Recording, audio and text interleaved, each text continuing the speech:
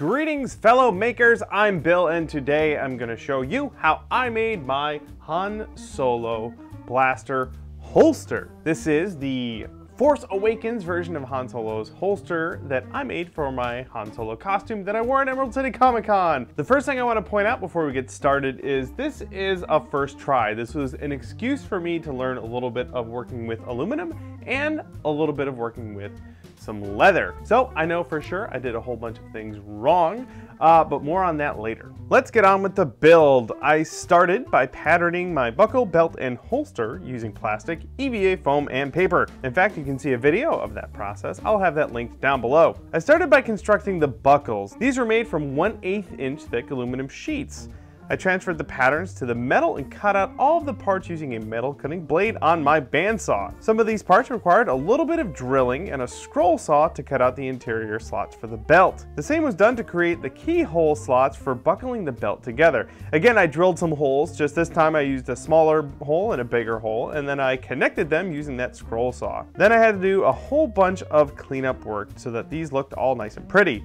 Mostly I used the belt sander for this, but other parts were tidied up by hand using some needle files and sandpaper. This made the belt slots nice and smooth, and it helped make sure the keyholes would perfectly accept the machine screws for the buckle attachment. To attach those machine screws to the metal, I drilled in several holes in my sheets of metal. Those holes were threaded using a tap, making a perfect threaded hole to attach my screws to the buckle. To cover those screw holes, I cut out a couple of matching plates that would go on top of the functional buckle plates. These new plates were glued on top of the back plates, covering all the screw holes, using a quick setting JB Weld. This is a 2-part glue specifically designed for gluing metal together. When the glue was all cured, I took the parts to the disc sander and sanded the edges flush. Finally, all of the buckle parts were screwed together using a little bit of Loctite glue to ensure that the machine screws wouldn't come loose. The screws were also added to the back plate so that the keyholes on the buckles could just barely slide into them,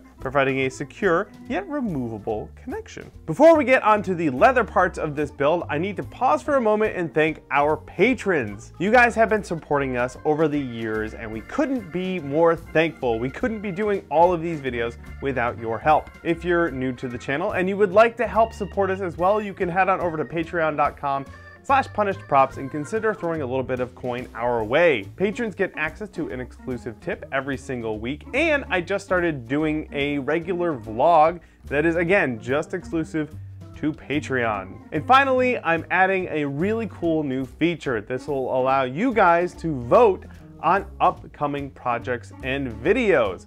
Again, all of this stuff is accessed through patreon.com/punishedprops. It's a great way for you guys to help support our channel and for you guys to give us a bunch of insight, get some extra tips, and help us with future builds. Thanks again, and back to the build. With my patterns in hand, I bought enough leather to make all of the belt and holster parts.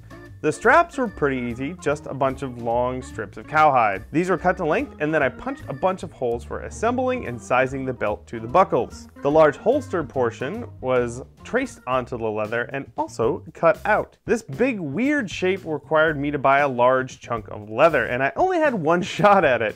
No pressure, Bill. The part that actually holds the gun was intentionally cut big. You can always cut more off, but you can't add leather back on. To stitch the edges of the holster together, I punched a crap load of holes in the edge, and then I used some Barge Cement to glue it all together, and then I stitched it up using some thread, making a really nice and pretty seam. Then I wet molded the holster to the gun prop. Now, in hindsight, I should have done this before stitching the edges of that piece together. In fact, the holster ended up being way too big. Not a problem, again, I can always remove material. So I traced a new edge on the holster, and then I actually used my bandsaw to trim off that extra leather. It was pretty easy. Then I punched, glued, and stitched it all up again. I also drew on a cutout for the gun to slide into. This was trimmed out using a very sharp knife. I also added a strap to the holster. This was attached using rivets, and this was used to hold the gun in place. To snap it closed, I used snaps. Go figure. Another strap was added to the main holster part to snap it around my leg. And then finally, the two holster parts could be attached. They were glued, riveted, and stitched together. With all of the leather parts finished, they were given a lovely color with a leather dye. I applied the dye using an airbrush and I think it turned out really, really nice. I like using the airbrush because I can apply more dye in other areas if I'd like them to have a little bit more of a rich color. With the leather parts all finished up, I could attach them to the belt buckles. The straps were attached to the belt buckle using some pop rivets. This attached them to the metal bits permanently. The rest of the belt straps on the back were attached using machine screws and some of those threaded holes. This would allow me to take them apart if I needed to adjust the sizing. The buckles for the holster were attached using Chicago screws. These look really pretty, and they also allow me to take the straps apart again if I need to adjust the sizing. Those final additions made this a fully functional and legit belt. While I am pretty happy with how this thing turned out, I need you guys to keep in mind a couple of things. This was one of my first times using aluminum and also one of my first times using leather. I am fully aware of the finishing touches it still needs.